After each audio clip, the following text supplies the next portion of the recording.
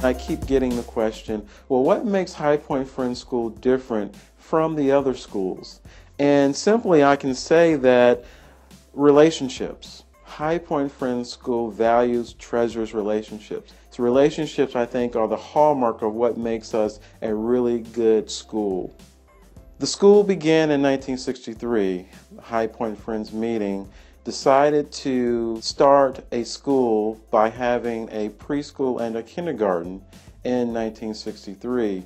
We had and still have the best preschool in High Point. When sign-up day came, when you had to register, there would be a line of cars and people from the lower parking lot all the way out to Quaker Lane to be sure they got in to get their child registered for the preschool. And then in 1999, the school decided to add additional grades. We got the first mobile unit in, which housed the first grade on one side and the administrative office on the other side.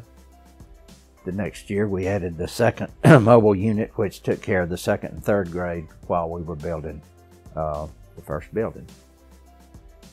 In 2001, the Archie and Louise Honberry Educational Center was created.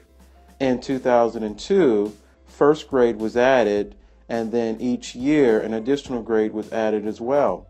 We got David Girardi, who was a wonderful man. He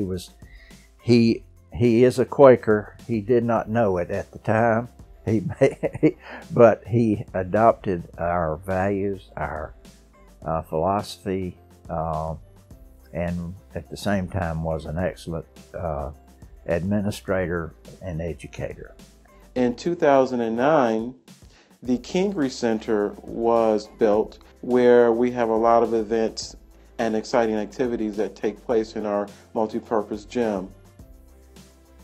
High Point Friends meeting started this school during the height of the Civil Rights Movement. I think that this meeting was very instrumental in really taking a stand during the Civil Rights Movement.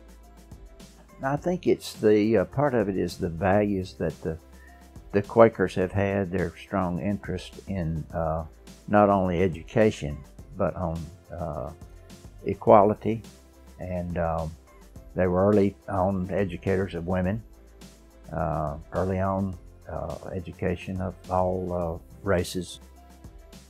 Quakerism is a continuing revelation. As a result, the school is always trying to analyze where we are as a school, to evaluate, and what do we need to change, to modify, or revise. Because a school that is not committed to really taking a hard look at itself and asking questions about itself is not a school that's committed to growing. And that's one of the things that I love about Quaker education. Quakers believe in continuing revelation, continuing development, and that's one of the things that we hold true here at High Point Friends School. We're trying to instill in the students a caring, and I think they do. They care for their classmates, they care for their community here, they care for their city, they care for their country, and I think if they have that attitude of caring instilled in them when they go out into the world, whatever they do, they will take that with them.